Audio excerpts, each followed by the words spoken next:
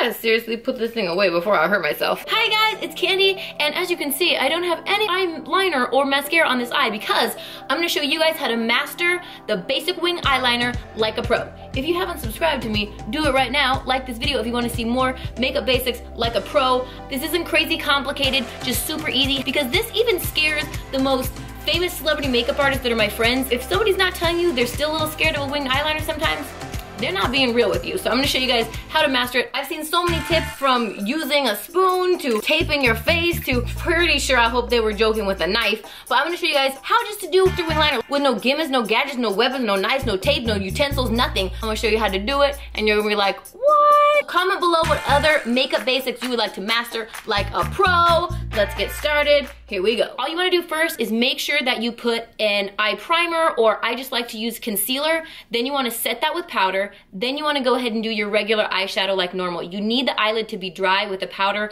or an eyeshadow. If you don't, it's just gonna melt off and smear. The pigment in the liquid eyeliner, they can't adhere if there's oil on the lid. It needs to be dried with the eyeshadow or at least powder on your face. So let's go to the bathroom and I will show you how to do this. Okay, so the first thing that I need to tell you is you want to use a felt tip eyeliner. This is my favorite right now. It's the Tarteist from Tarte. You can use any felt tip eyeliner that you want.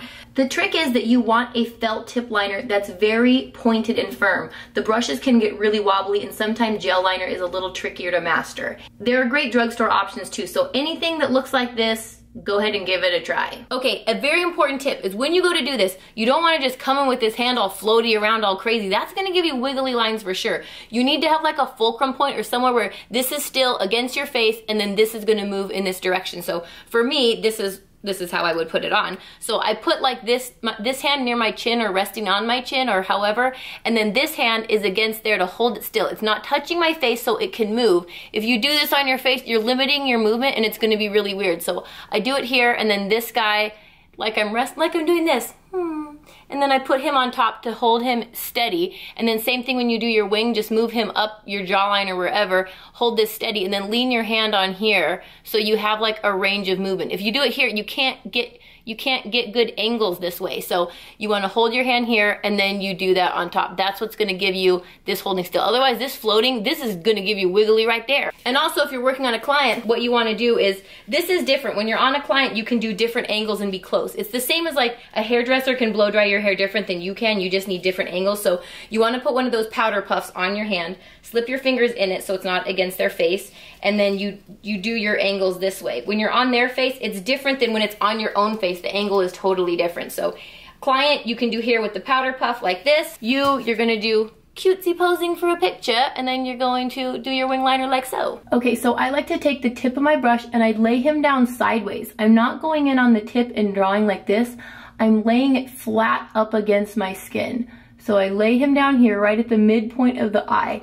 And you want to make sure that you're looking straight on. If you're doing it down or too far back, your line and wing is going to get really weird looking. So I lay him down flat right there, and then I just go to the outer corner, go down like this, and then you really want to make sure that you fill in the lash line. If there's any gaps where you see your skin, that gets weird. Smooth out this line, and I'll go back against the lash line. Then again, I'm going to lay him down. I'm just going to lay it right down, and I'm kind of pushing it down onto like my lashes. And you're like stamping that down and then connecting it. And then you want to go to the inner corner, and I'm just going to lay it down even more. I'm not drawing with the tip. I'm using the whole side of the brush, just pushing it against my skin. So you push,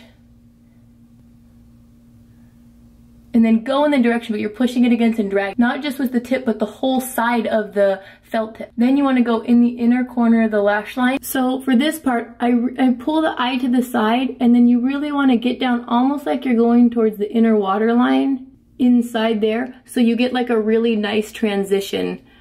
And then you can just smooth out any wobbles. Then when I smooth out the wobbles, that's when I go back in with just the tip and I really work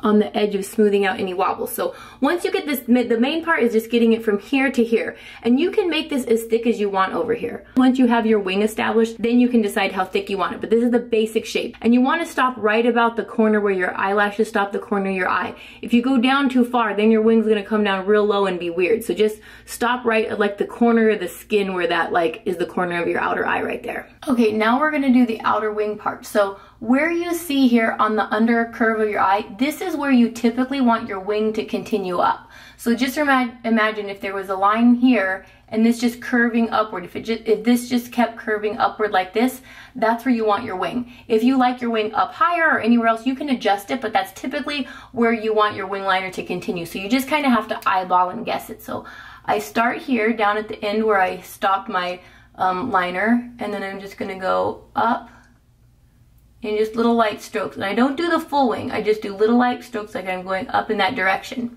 Then I reverse where the direction I'm going, and then I connect him where I stop that point, and I connect him down here to the top. And then just go back and smooth him out. If there's a wobble anywhere, just keep smoothing it out and connecting it. Then we're gonna fill this in a little more. And I'm gonna make him a little more pointed, so I drag him back this way so I get this point really nice.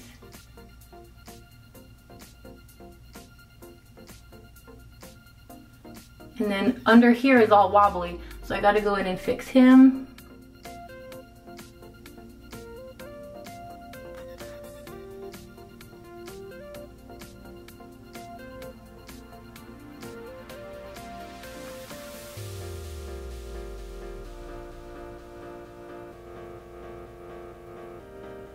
Now this is gonna be your special trick. You take an angled brush and any matte black eyeshadow.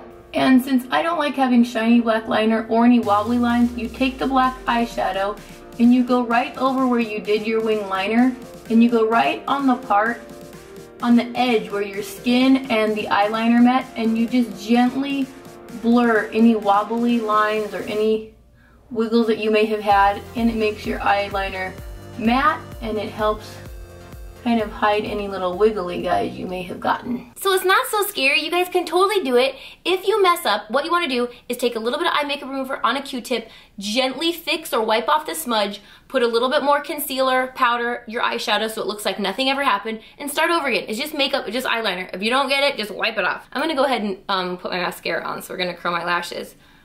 In high school is when I started wearing a liquid eyeliner, and it was like wiggly and wobbly like a lot of the times, or they'd be like, my wings would be like doing like a wave. They were just like not symmetrical at all, but just keep practicing, and that's how you get better and better and better.